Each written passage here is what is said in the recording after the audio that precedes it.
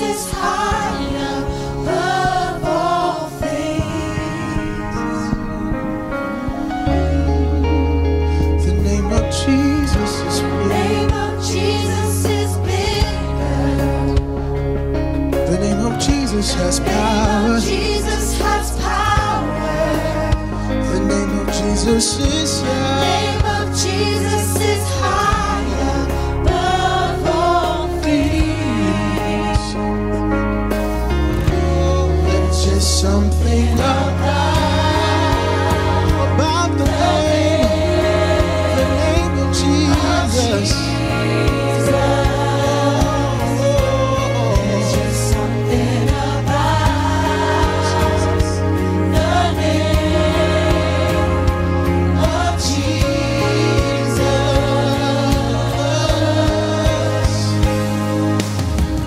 The name of Jesus brings healing. Oh, Jesus brings The freedom. name of Jesus brings freedom. The name of Jesus is The high. name of Jesus is high above all things. Oh, the name of Jesus, it is my victory. The name of Jesus is victory. The name of Jesus has saved The me. name of Jesus has saved me. The name of Jesus is The high. name of Jesus is high above all things.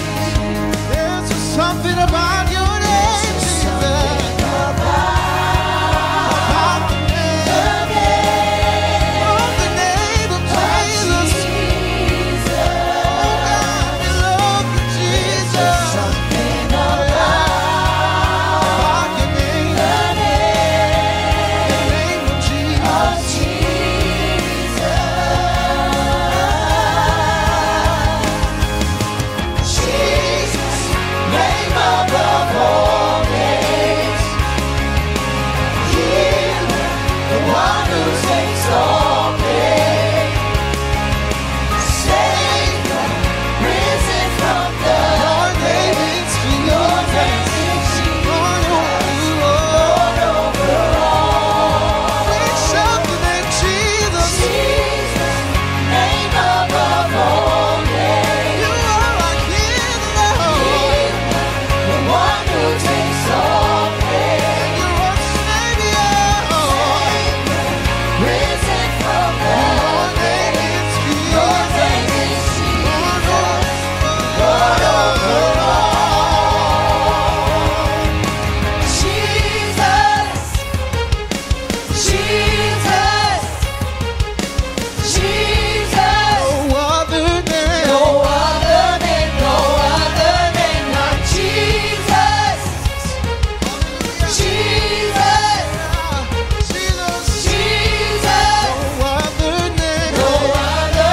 No other name like Jesus.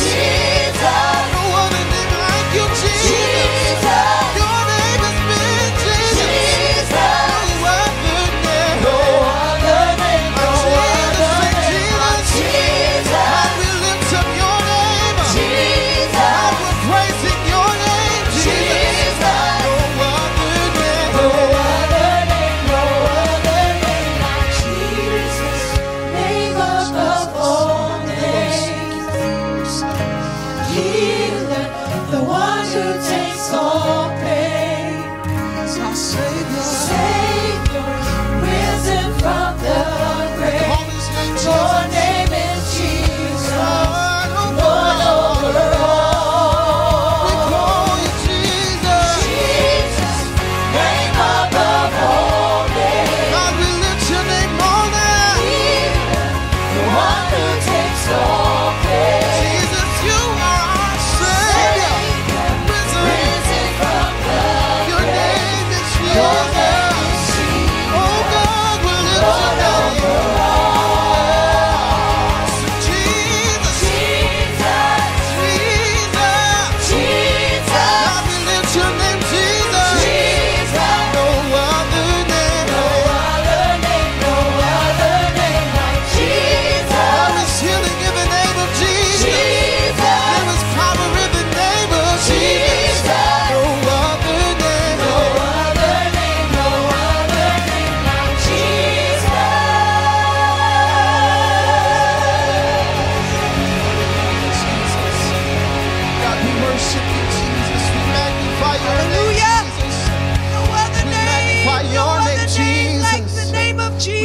magnify your name, Jesus.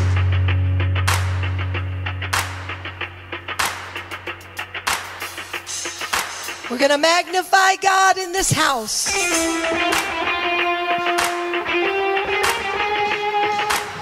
Wherever you are, lift your hands and worship the God of eternity.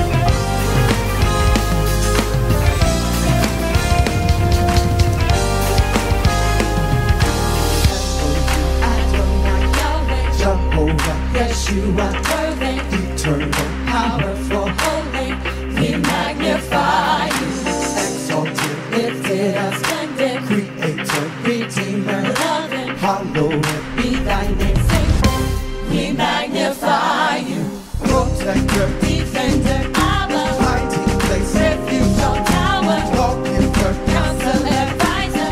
We magnify you, word made flesh, grace and truth, honor, holy, begotten of the Father, rock of salvation, provider. We magnify you, glorious, omnipotent, ancient of days, blessed, holy, potentate, incredible, supernatural. We magnify you.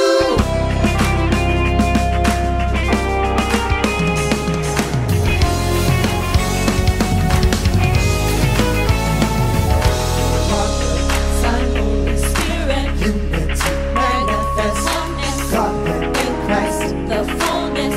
We magnify you, righteous judge, my consolation, buckler, my fortress, a million, bread of life, hope, my salvation.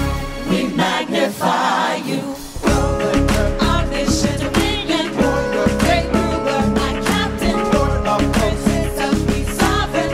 We magnify you, way, truth, life, lamb, light, rock, soul, light.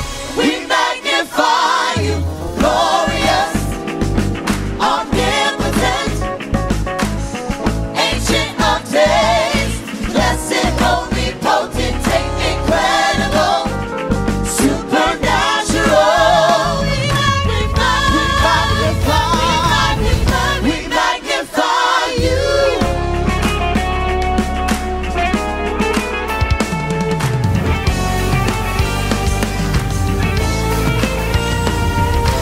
Omega, wonder, opener of the seals, thunder, capstone, chief cornerstone, builder.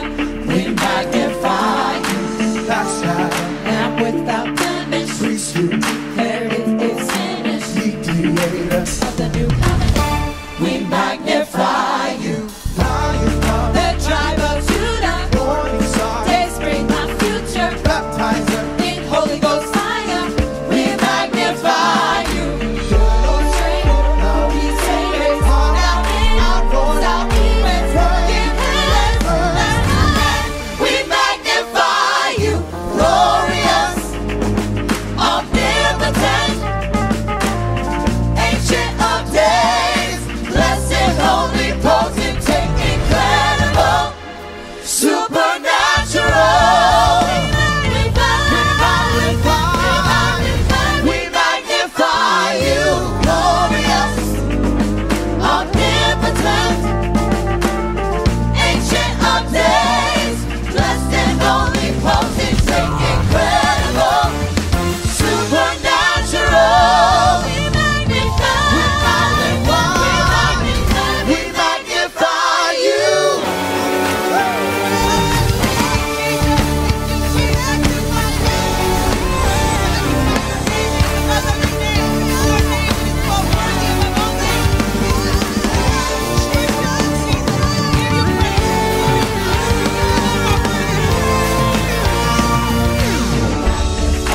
you. We magnify you. We worship you in spirit. We worship you in truth. Exalt, glorify, praise and lift you high. We magnify. We magnify you. We magnify you. We worship you in spirit.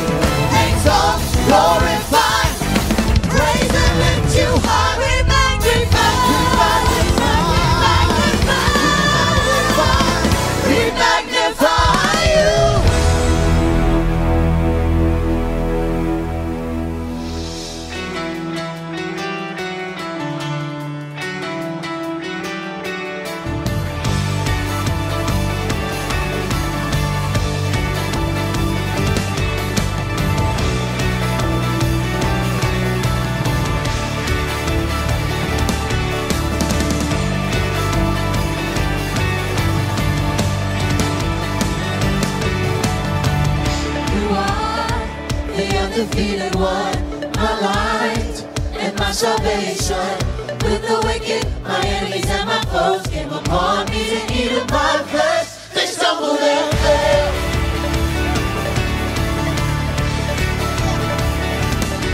Let's celebrate Jesus. Yeah, yeah.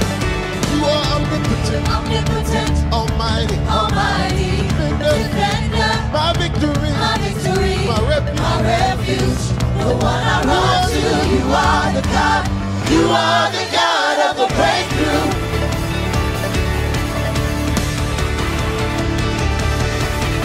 Breakthrough, Breakthrough. you are the God of the breakthrough. When I can't see my way through, and I really don't know what to do, I look to you. Breakthrough, Breakthrough. walls fall down when I shout through. Stronghold. Strongholds break when I break through. I'm I'm gonna praise you. You are the God. You are the God of the breakthrough.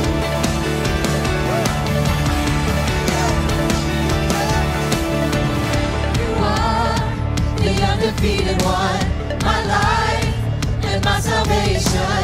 With the wicked, my enemies and my foes came upon me to eat of my flesh. They stumbled and fell.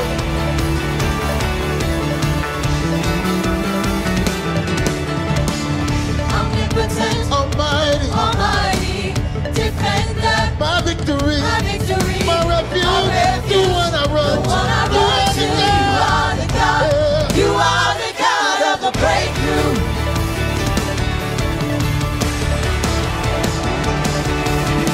Breakthrough, Breakthrough. you are the God of the breakthrough.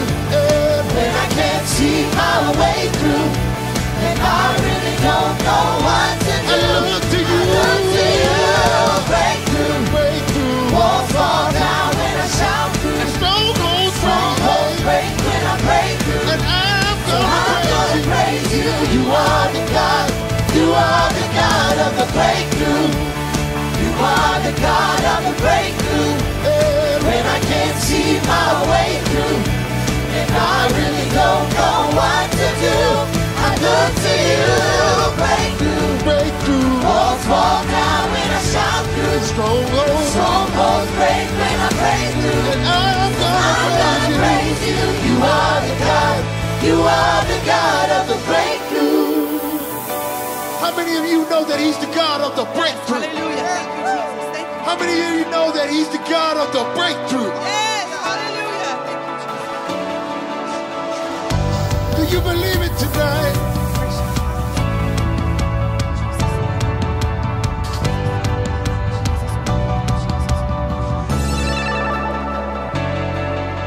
Breakthrough in my heart, breakthrough in my mind, breakthrough in my spirit, breakthrough in my soul, breakthrough in my weakness, breakthrough in my struggle. You are the God, you are the God of the breakthrough in my worship, breakthrough in my praise, breakthrough when I live, glorify your name, breakthrough when I dance, breakthrough when I shout. You are the God, you are the God of the Breakthrough in my heart, breakthrough in my mind, breakthrough in my spirit, breakthrough in my soul, breakthrough in my weakness, breakthrough in my You are the struggle. God. You are the God. Hey. You are the God of the breakthrough in my worship, breakthrough in my praise, breakthrough when I live and glorify your name, breakthrough when I dance, breakthrough when I shout. You are the God. You are the God of the breakthrough in my heart, breakthrough in my mind, breakthrough in my spirit, breakthrough in my soul, breakthrough in my weakness, breakthrough in my struggle. You are the God. You are the God of the breakthrough in my worship, breakthrough in my praise, breakthrough when I live and glorify your name, breakthrough when I dance, breakthrough when I shout. You are the God. You are the God of the breakthrough. breakthrough. You are the God of the breakthrough. When I can't see my way through, and I really don't know what to do, I look to you. Breakthrough, Breakthrough. walls fall down when I shout through. Strongholds. Strongholds break when I break through. And I'm So I'm gonna gonna praise you. You are the God. You are the God of the breakthrough. breakthrough. my mind, breakthrough in my spirit, breakthrough in my soul, breakthrough in my weak, breakthrough in my struggle. You are the God. You are the God of the breakthrough in my worship, breakthrough in my praise, breakthrough when I live, glorify your name, breakthrough when I dance, breakthrough when I shout. You are the God. You are the God of the breakthrough in my heart, breakthrough in my mind, breakthrough in my spirit, breakthrough in my soul, breakthrough in my weakness, breakthrough in my struggle. You are the God. You are the God of the breakthrough in my worship, breakthrough in my praise, breakthrough when I live and glorify your name, breakthrough when I dance, breakthrough when I shout. You are the God. You are the God of the breakthrough in my heart, breakthrough in my mind, breakthrough in my spirit, breakthrough in my soul, breakthrough in my weakness, breakthrough in my struggle. You are the God. You are the God of the breakthrough in my worship, breakthrough in my praise, breakthrough when I live and glorify your name, breakthrough when I dance, breakthrough when I shout. You are the God. You are the God of the breakthrough. Breakthrough. Breakthrough. Breakthrough. Breakthrough. Breakthrough. Breakthrough. Breakthrough. Breakthrough. Breakthrough. Breakthrough. You are the God. You are the God of the breakthrough. In my worship. Breakthrough. In my praise. Breakthrough. When I live. Breakthrough. By your name. Breakthrough. When I dance. Breakthrough. When I shout. You are the God. You are the God of the breakthrough. Breakthrough. Breakthrough. Breakthrough. Breakthrough. Breakthrough. Breakthrough. Breakthrough. Breakthrough. Breakthrough. Breakthrough. You are the God. You are the God of the breakthrough. On Monday. Breakthrough. On Tuesday. Breakthrough. On Wednesday. Breakthrough. Thursday, Friday. Breakthrough. On Saturday. Breakthrough. On Sunday. You are the God. You are the God of the breakthrough. Breakthrough. Breakthrough. Breakthrough. Breakthrough. Breakthrough. Breakthrough. Breakthrough. Breakthrough. Breakthrough. Breakthrough. You are the God. You are the God.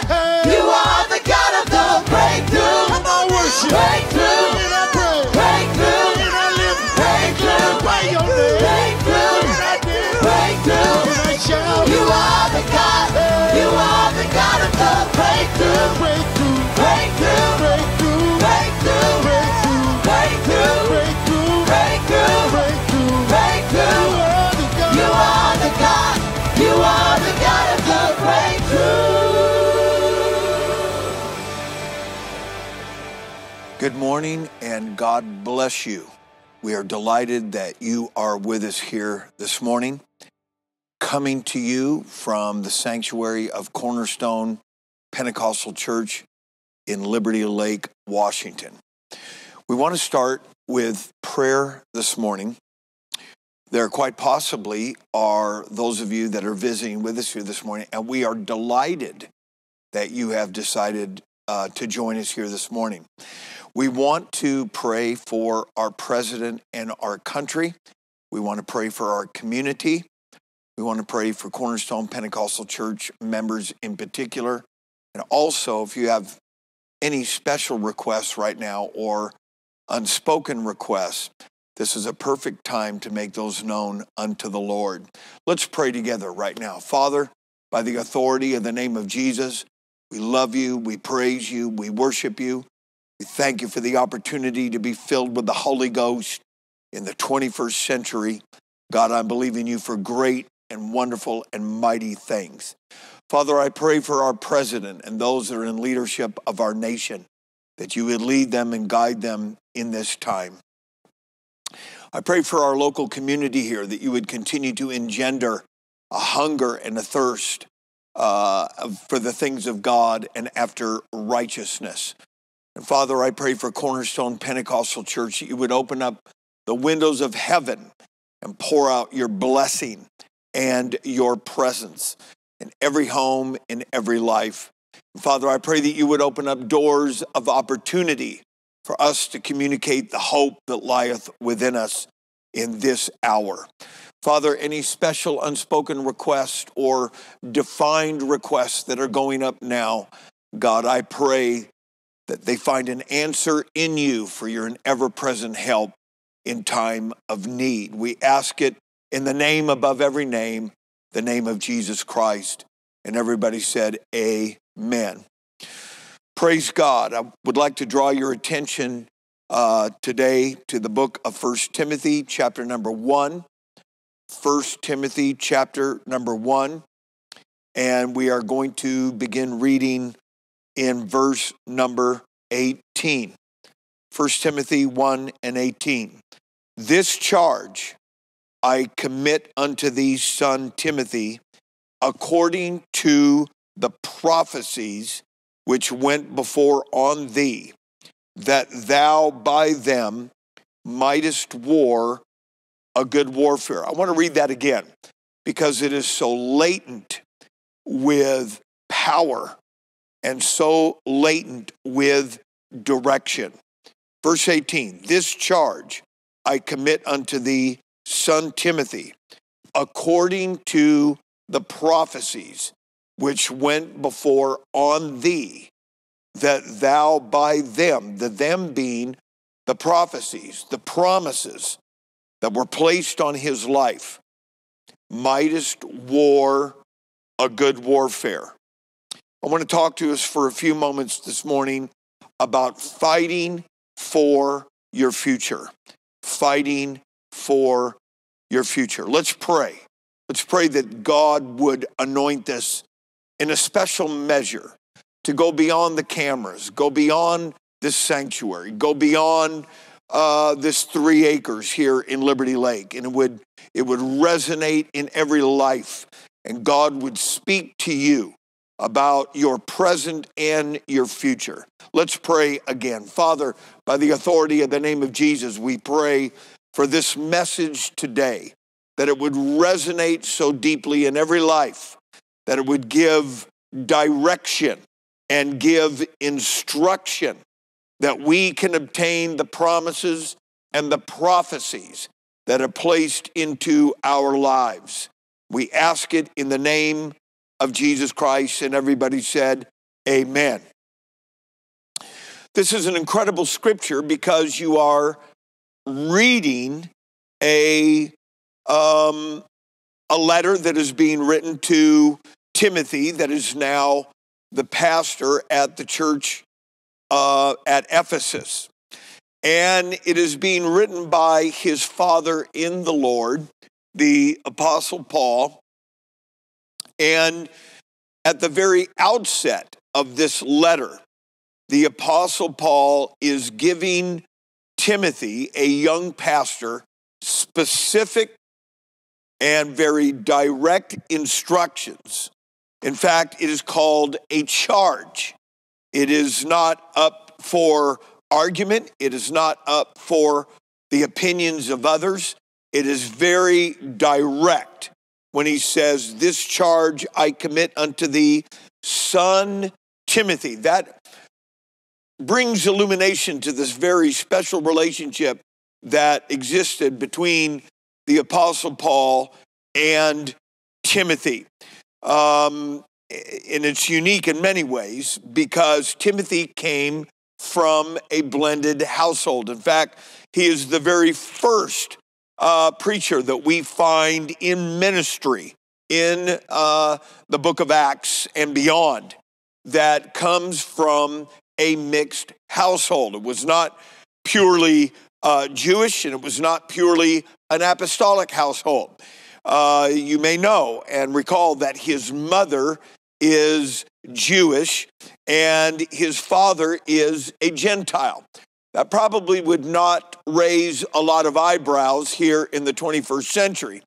However, in the first century, and at the time that this was written, it was greatly frowned upon to have a mixed marriage and then a mixed household. And so Timothy is coming into the ministry with a certain background. And he has an incredible spiritual awakening. And the Apostle Paul becomes a part of his life and a part of that explosive spiritual awakening, so that Paul himself could write and say, unto thee, son Timothy, according to the prophecies which went before on thee, that thou by them mightest war a good warfare. Of course, a prophecy is a supernatural utterance.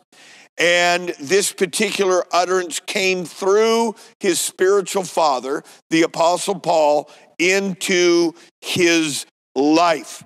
And he is instructing Timothy that you are to war a good warfare, not just a casual consecration, not just a haphazard dedication, but you are to war a good warfare according to these prophecies.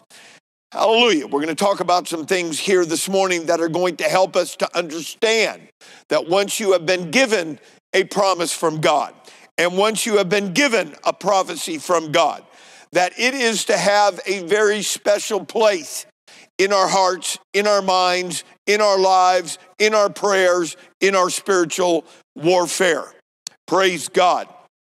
And so Timothy, the young pastor at Ephesus, has a particular background. Interestingly to us here this morning is that in the second letter that the Apostle Paul writes to him in chapter 1 and verse 7, it's as if Timothy is bringing some perhaps some inexperience, or perhaps it's some areas of his life that have not yet completely been brought under the dominion of the Holy Ghost. When the Apostle Paul writes unto him and says that God has not given us a spirit of fear, but of power and love and a sound mind. That word fear there literally means intimidation. Intimidation.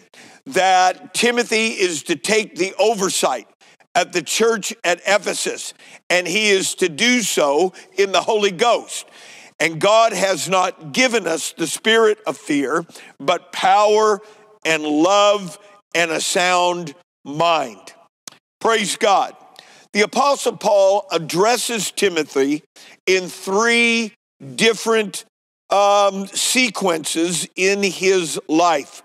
The very first thing that he addresses in his life is the past. In 2 Timothy chapter number 1, begin reading in verse number 5. The Apostle Paul, writing to Timothy, says, "When I call to remembrance the unfeigned faith that is in thee, which dwelt first in thy grandmother Lois and thy mother Eunice, and I am persuaded that is in thee also.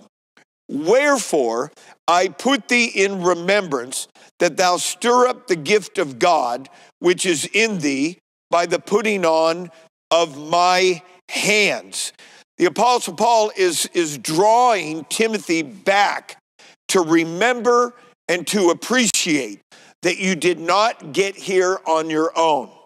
You are here, you are connected to several generations of prayers, several generations of consecration, and not just your mother, but also your grandmother. When you look at the past, which I should also like to take note, in verse number 7, as a result of his past, this is why, and this is the context that Paul says, "For God has not given unto us the spirit of fear." You have momentum, Timothy. You have a background, Timothy. You have prayers generationally that are behind you. The Apostle Paul is bringing him back to the place of appreciating the fact that you are not isolated in the ministry. You are not standing alone in your ministry, but there is a past that is behind you, and it is from the prayers and the unfeigned faith that is in thy grandmother Lois and also in your mother Eunice. Wherefore I put thee in remembrance. You are to look back at the past with great appreciation and great recognition that you are in a lineage of faith and a lineage of prayerfulness and a lineage of godliness. And that is why we should go back and gain strength from your past. Interestingly, here in verse number 6, the Apostle Paul says, "Wherefore I put thee in remembrance that thou stir up the gift of God, which is in thee by the putting on of my hands. We've just talked about the past, and the Apostle Paul is telling him and reminding him not just the generations of unfeigned faith, but also the giftedness by being under the hands of his pastor and being under the hands of his spiritual father. In every one of these sequences of time in which we are going to look at here for the next several moments, in every one of these, there is the involvement and the interaction of his pastor. I want to stop long enough to say this, because we're living in a day and an age where our world wants to minimize the placement of godly authority and minimize the importance of apostolic succession through God-called ministry. Timothy would not be where he is today only on the prayers of his grandmother and the unfeigned faith of his mother. But it had to take also the immediate submission to godly authority in which he receives his giftedness in verse number 6. But I want you to take note, with this looking back to appreciate and looking back to memorialize and looking back to have a great understanding that I am in a generational flow here. There is no mention of warfare. That is not where the battle is. I've met several people through almost 30 years of ministry. And every once in a while you find somebody that is still battling something in the past. They're still fighting with something in the pages of their past life, in the chapters of their past life. I want you to understand that the Apostle Paul is recognizing that we should appreciate our past. If nothing else, thank God for the grace of God. Thank God for the power of God. Thank God for the word of God that has brought us to where we are today. Let's clap our hands and thank God for that. Thank you, Jesus. Thank you, Jesus. The past is for appreciation, and it is not for warfare. And then the apostle directs his son in the Lord to the present, which is found in 1 Timothy chapter number 4 and verse number 12, where the apostle says, till I come, give attendance to reading, to exhortation, to doctrine. Neglect not the gift that is in thee, which was given thee by prophecy. Notice, whether it's the past, the present, or the future, every one of these involved the contact of the laying on of hands with the ministry. And he's saying, neglect not the gift that is in thee, which was given thee by prophecy, with the laying on of the hands of the presbytery. Meditate upon these things, give thyself wholly to them, that thy profiting may appear to all. Take heed unto thyself and unto the doctrine. Continue in them, for in doing this thou shalt save both thyself and them that hear thee. Here we are now dealing with the present. We're dealing with his consecration. We're dealing with his dedication. We're dealing with his daily spiritual life. We've already dealt with the past. That's a great appreciation to know that generations of unfeigned faith are behind me and I have no reason to fear. But now I'm talking about the present. I am not just carelessly living my day. I'm not just carelessly spending my time. I am giving myself to the attendance of reading. I'm giving myself to doctrine. I'm recalling and appreciating the gift that was put into my life. But once again, recognize that even though there is a rehearsing of his present consecration and dedication, that there is no mention of warfare. There is no mention of fighting. There is no mention of scrapping and struggle. These are things that should already be into place. I want to stop long enough to tell us that are viewing this here today that if your struggle is just to consecrate, then your struggle needs to be settled. We have a much bigger war to pursue. We have much bigger things to go after. We do not need to be giving our energy to the past. We need to settle it.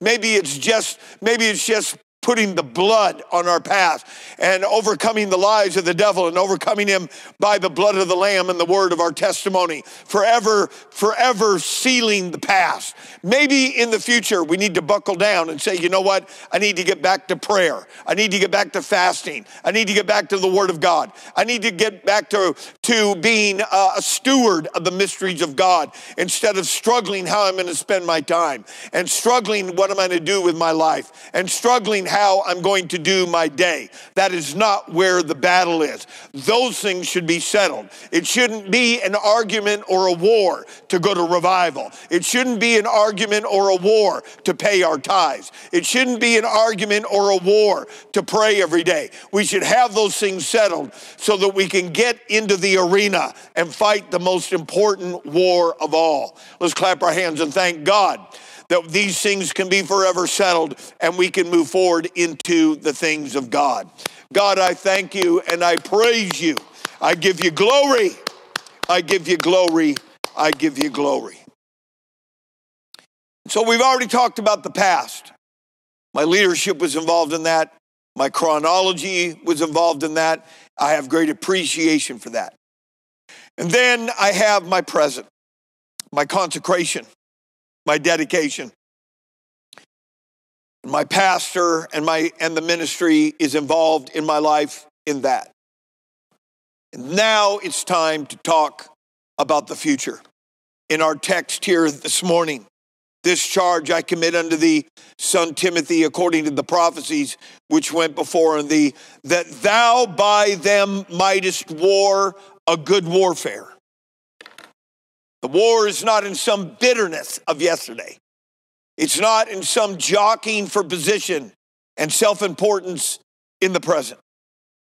But all of my good warfare is to be focused on my future. It is to be harnessed. It is to be saddled. It is to be controlled. And it is like some arrow that is not just shot carelessly or taking some swing where we beateth the air, but it is intended to hit the mark. It is intended to bring about the promises and the prophecies of God for my future. I want to stop long enough to say that this is not limited to some prophecy that has to be linked up with a man's ministry. And in this case, I believe it was. I do not want to extrapolate, and I do not want to go into that any deeper. But I want to say that if God has ever given you a promise that your children are going to pray back through and be saved, I would stand on that. If God has ever given you a promise that your wife or your husband or neighbors or coworkers or whoever are going to be saved, I would not cast that to the side. I would not allow myself to get distracted. I would fight for that promise. Whatever your promise is this morning that involves your future, that is where the warfare should be. And somebody said, amen.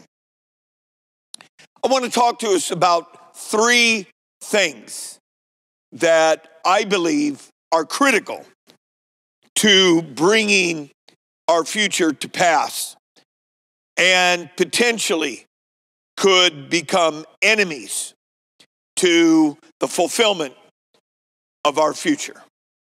Number one, I want to talk to us about the need for repetition. In other words, allowing yourself to forget what you were really fighting for. You forget that consecration, that dedication, that level of spiritual warfare that you had already predetermined within yourself that you were willing to do. This need for repetition is a dynamic in our world. This is why people need 5 notices from the bank to find out that there's no money in your account. This is why people need 5 signs that tell the speed limit before you realize that there's flashing blue lights in my mirror to remind me that I just need another reminder. God is not one to continue in repetition. The Bible says that in Jonah chapter number 2, that the word of the Lord came to Jonah a second time. We do find where God speaks twice. We do find where God speaks 3 times. But the unending reminder to keep us on track is something that I do not find in Scripture. I remember many, many years ago as a new convert. In fact, I wrote it in one of my very first Bible that was given to me by a dear friend of mine in the Rock Church in Sacramento, California. And I was praying by the side of my bed. And I wrote inside that Bible what I felt like the Holy Ghost said to me. And when God gave me that word, it was like an atomic bomb of faith that was birthed in my spirit. And that is so important, that when you get a word, a promise, a prophecy of direction in your life, that word germinate. It becomes engrafted. It becomes farther, deeper than the carnal mind, deeper than the folly of the human heart, deeper than the foolishness and opinions of others. It's something that begins to guide your steps and order your steps. I can remember as a new convert that I was starting to mold and shape the way I thought and the way I walked according to what I felt like God told me. I remember not going out with certain people and not staying back from certain activities. I'm not necessarily sinful behavior, but just things that I didn't want to be a part of because I wanted to bring that word to pass. There might be somebody that I'm preaching to here this morning that you can recall years ago that God gave you a promise and God spoke something to you. I want to tell you that these words that God gives us are outside of time. They do not deal with chronology and times and seasons. If you can get back to that place, back to that Bethel, back to that certain place, allow that word of God to germinate. Allow that promise to become a reality, to begin to guide your direction and guide your steps. Let's clap our hands and give him praise. Hallelujah, Jesus. Hallelujah, Jesus. Allowing carnality to steal a promise that was given in the Spirit is one of the most common things that I have seen even as a pastor. I remember many, many years ago, there was a family, a sweet family, precious family that came to this church that was in their 30s, nearing 40s. They had several beautiful children. And for several years, they were a great blessing to the work of God here. Faithful people, godly people. And through the passage of time, I never will forget one night I was at home and I got a call from a new convert that had been over to their home having some fellowship. And he said, "Pastor, did you hear what this family is about to do?" And I said, "No, I had no idea. What are they talking about doing?" He says, "Well, they're talking about going across town and starting a church." And they had never voiced that to me. They had never even indicated that to me. And so I thanked this person for relaying this information. And the very next day, I called this family up, husband and wife, and I said, I'd like to talk to you guys. I'd like to sit down with you and have a meeting with you and talk to you. And so we met later that week. And before they walked in, I got to the church early and I began to pray. And I said, "God, I want to understand what's going on here." And I felt like God gave me specific direction about where this family was. We both sat down in a Sunday school room, and I said, "I feel like God showed me something about your lives." And I said, "You were both 18, 19 years old, graduating from Bible college. And as graduating Bible college, you were faced with 2 doors.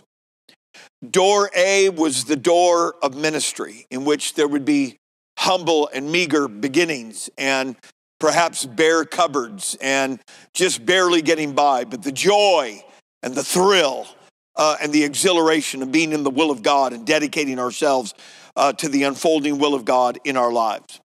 And then there is door B.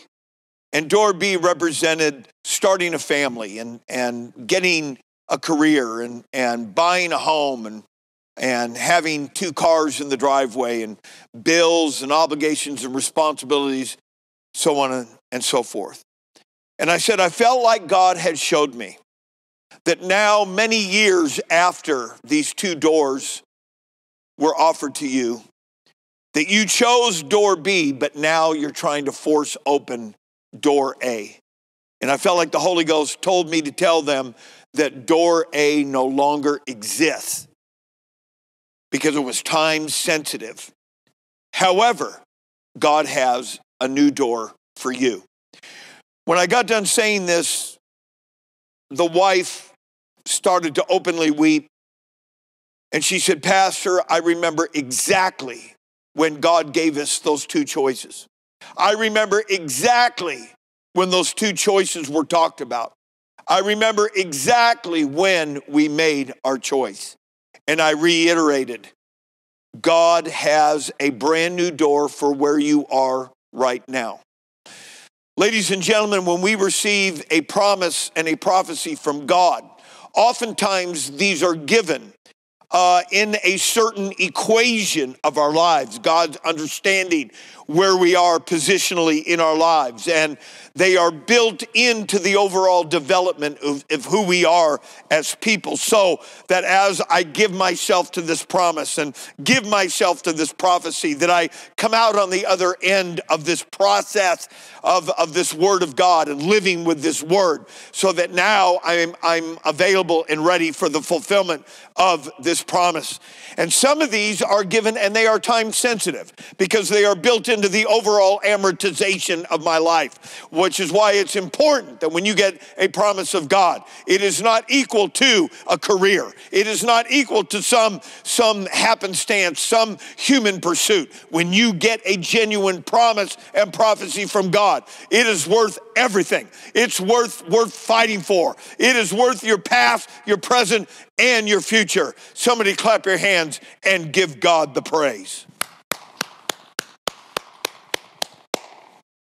Perhaps you're watching this here this morning, and you already can go back through the hallway, the corridor of your memory, and you can remember that God gave you such a promise. You were in the right place at the right time, and you received the right word. But it seems like all hell has broken loose. I want to tell you something. As a pastor, I have recognized that when you publicly state that God spoke to you and God has called you to do something in particular, I want you to know that what you have done is you have almost closed a circle of God giving the word and God promoting that word in you. And now you in agreement with that word. And now you have uttered that word publicly. I want you to know, and I've seen this happen several times, that all of hell will break loose to try to destroy your future when you have uttered what God wants you to do. I want to tell you that it is no time to get involved with something that is frivolous. It is no time to try to bury your head in the sand. It is time to get a spiritual warfare that says, bless God. If God says I'm going to do something for him, I'm going to do it. If God is calling me to do something, I'm going to do it. If God is going to use me to accomplish something in the earth, that is what I'm going to have. In Jesus' name. The need for repetition. Even Jacob recognized that there's some things that happen at Bethel that are unlike any other place in our life. And I want to encourage you to get back to Bethel.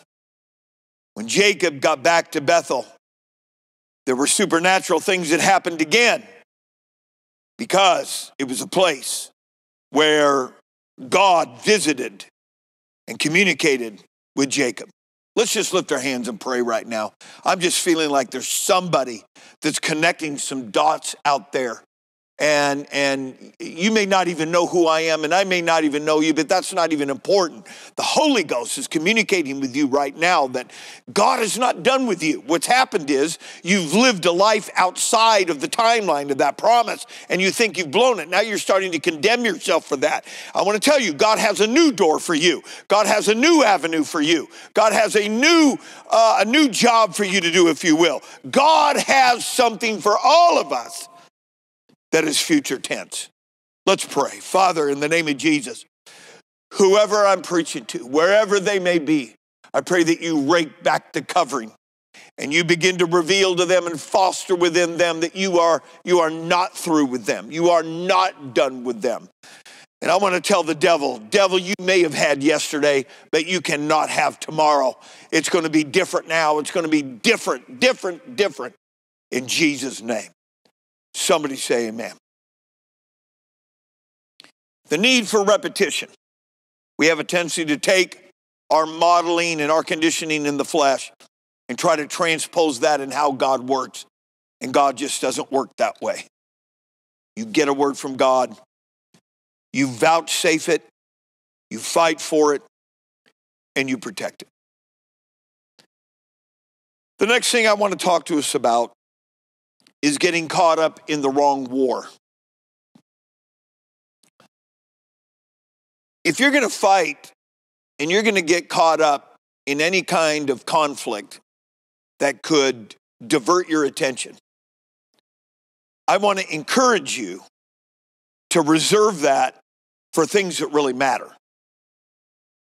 David, of course, very famous story of David. At the time the kings go forth to battle, which is springtime, the ground that was moist after the thawing out of winter is now hardened, in which armament and military battalions can move without being encumbered with mud. But David stays back in Jerusalem while God's people are fighting. And while God's people are fighting, David loses the wrong war in the wrong place at the wrong time. David tries to articulate and enact some executive privilege because it was known during the Bronze Age that despots and monarchs and evil kings, they had a reputation of being able to take any woman they wanted in their kingdoms, regardless of whether they were married or not. That made no difference. Which is one of the reasons why Abraham and Sarah may have had their agreement that while they were journeying, that Abram feared for his life. And so all of these nations that surrounded Israel were all employing this executive privilege of having any woman in their kingdom until those spirits finally convinced David that maybe he could have the same privilege. You know the story. David loses the wrong war in the wrong place at the wrong time.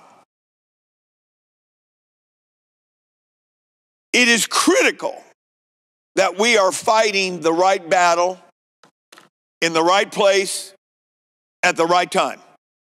And brothers and sisters and ladies and gentlemen, that takes the Holy Ghost. It takes a daily consecration. If David had given himself to daily consecration, he would have never been on the rooftop that night. If David had been a man of daily consecration, he would have been in battle with God's people. If David had been a man of daily consecration, he would have never sent somebody to take Bathsheba. You have to be fighting the right battle in the right place in the right time to make sure that your future is secure. And David's sin greatly impacted the rest of his earthly rule. I wonder how many people that are watching me here this morning are recognizing, you know what, the pastor's right now. I've been giving myself to foolishness. Maybe somebody calls you up and said, you know what, somebody did me wrong over here, and I don't like them, so I don't want you to like them, and we're going to create this big deal going on, and I want you to be their enemy like I'm their enemy. You know what? I believe there's a right time and appropriate time for all those kind of things. But I want to tell you something. I don't have time. My future is far too important to me to get caught up in somebody else's battle. You settle it. You meet them face to face. You engender forgiveness. You get rid of the bitterness. You get rid of the resentment. I'm not going to carry out anybody's duties. I've got to fight for my future. That's the only thing that matters. Let's lift our hands and ask God to help us, because there may be somebody under the sound of my voice that you've allowed yourself to get caught up in some secondary little deal where we're wrestling flesh and blood instead of principalities and powers. Let's pray. Father, by the authority of the name of Jesus, forgive me for getting caught up with that which is menial and meaningless and the tedium of life instead of the grand panoramic scope that you have my life included in the future. Help us, God. Help us, God. Help us, God. In Jesus' name.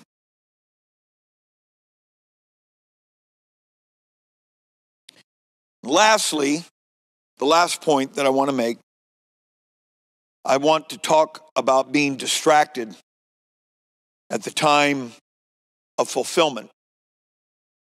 The nation of Israel, time would fail us here this morning if we were to talk about the careful placing and the posturing of men and prophecy and the crimson thread that was woven meticulously through the Old Testament and the prophecies that were given that were to bring a man and a wife out of the Ur of the Chaldees, and that prophecy that is passed on and fulfilled in the book of Exodus, and then the settling in the promised land in the book of Judges, and so on and so forth, and the meticulous bringing of messengers to preach to God's people, and some of them prophesying about a coming Redeemer, some of them talking about the correction from idolatry, some of them pre-exilic about the warnings of not repenting and not getting rid of idol. All of the volume of voices of prophecy and promise in the Old Testament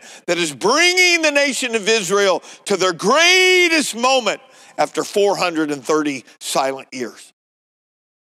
And Jesus, in Luke chapter number 19, makes a profound statement that resonates into this sanctuary this morning. And Jesus, describing the process of the nation of Israel, what would happen because of the blindness in their heart, says, "And shall lay thee even with the ground, and thy children within thee. And they shall not leave in thee one stone upon another, because thou knewest not the time of thy visitation." The nation of Israel was still stinging from being in the times of the Gentiles. They were still, we know this because even the disciples at the time of Jesus' ascension into heaven, they're still asking the preeminent questions of their culture. Are you going to restore the kingdom to Israel? It was all here and now instead of there and then. It was all get us out underneath the crushing heel of the Roman Empire, instead of understanding that the prophecies that are multiplistic throughout the Old Testament, talking about God robing himself in flesh, and unto us a child is born. They did not recognize who Jesus was, and they didn't understand what he was here to do it. They were completely distracted by present circumstances instead of understanding their futuristic placement in the program and the plan of the Almighty God. I'm going to tell you, there's some things worth fighting for. And there's some things you just need to let go. There's just some things, the devil is going to try to, the closer you get to the fulfillment, the more he's going to try to distract you. the more he's going to try to abort.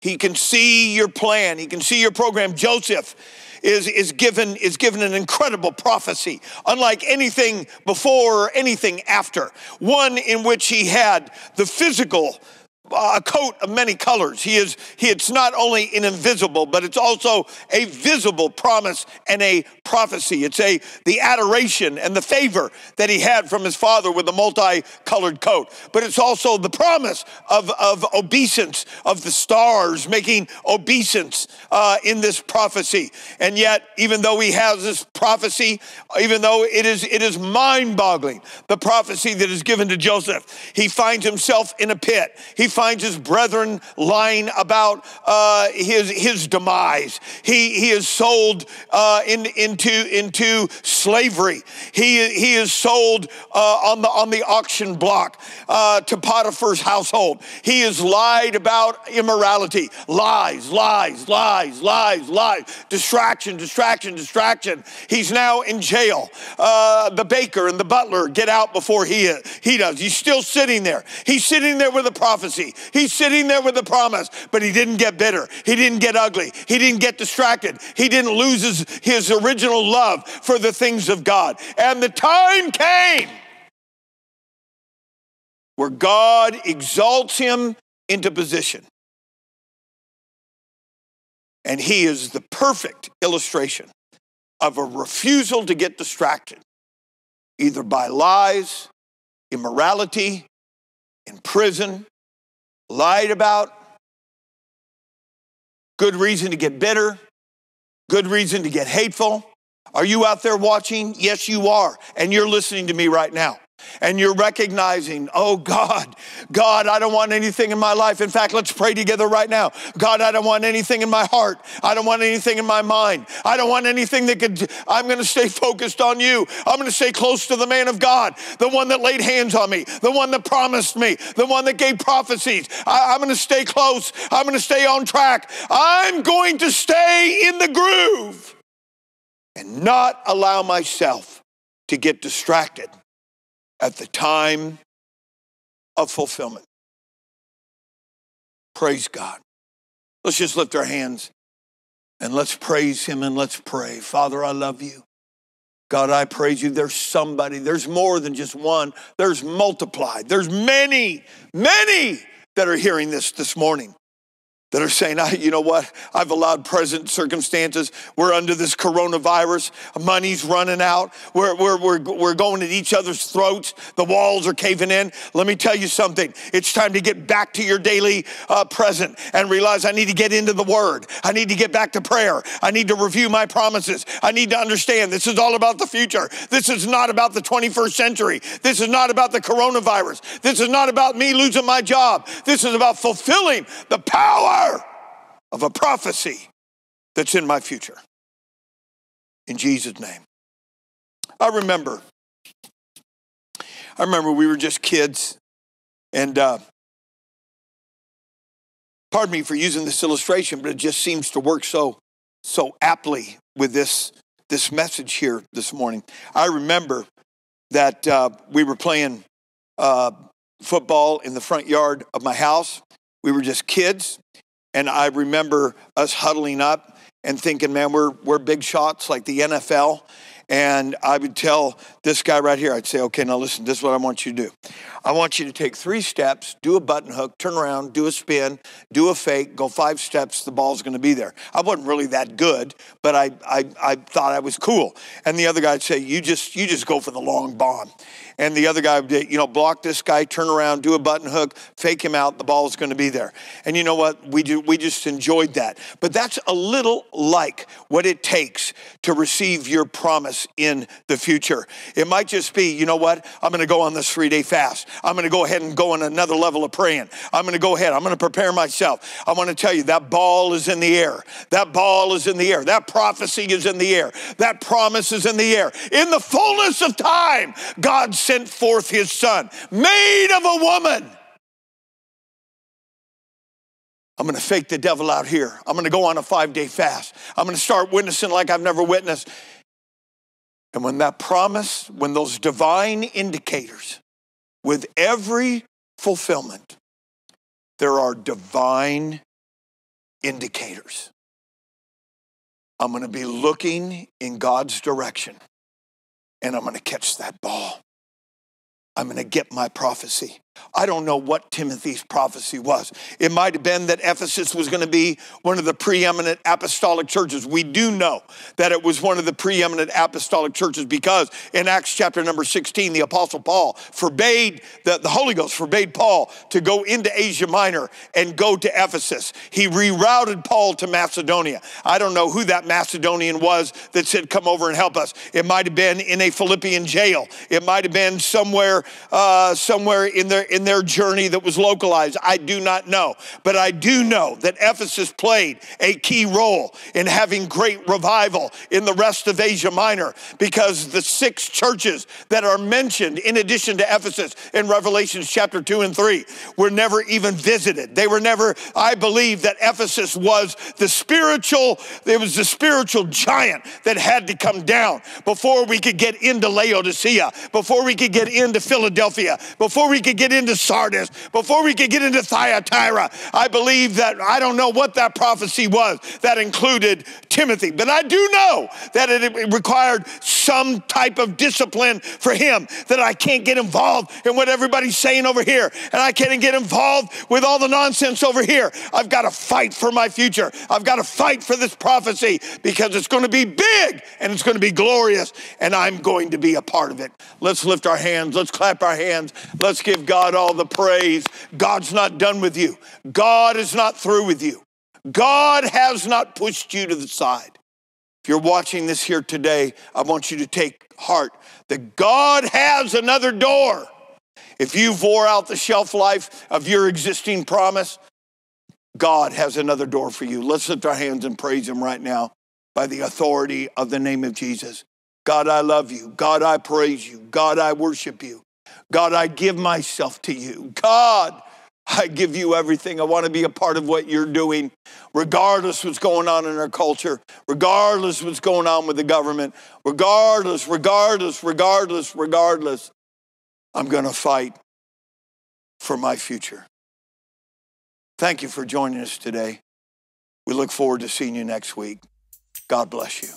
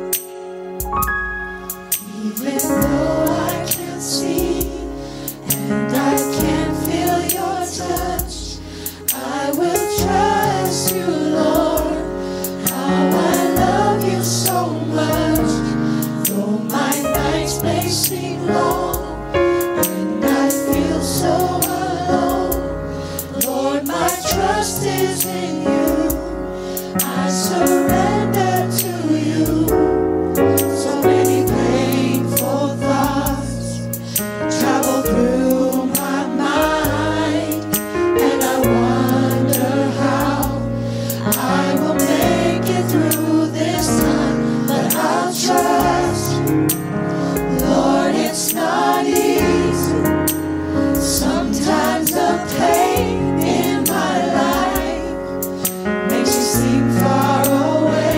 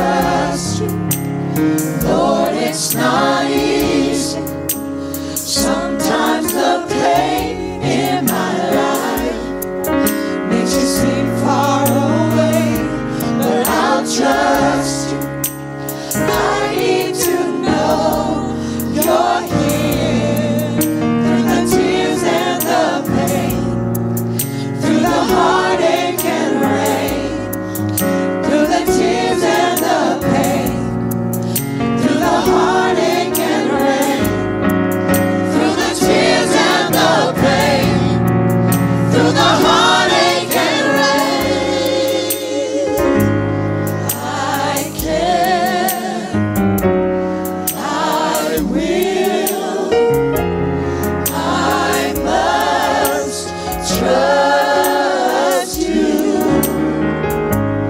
I can, I will, I must trust you. I will trust you. I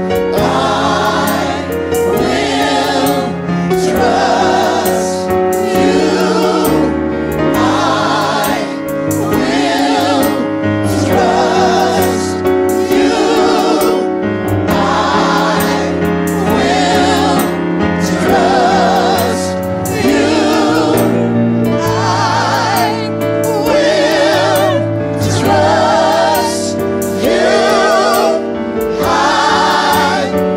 will trust you.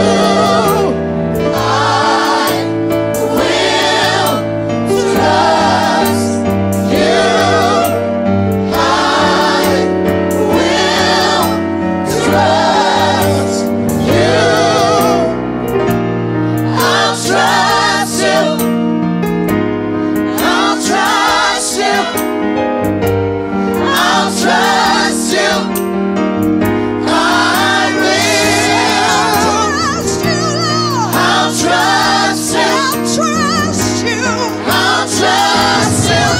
will trust you.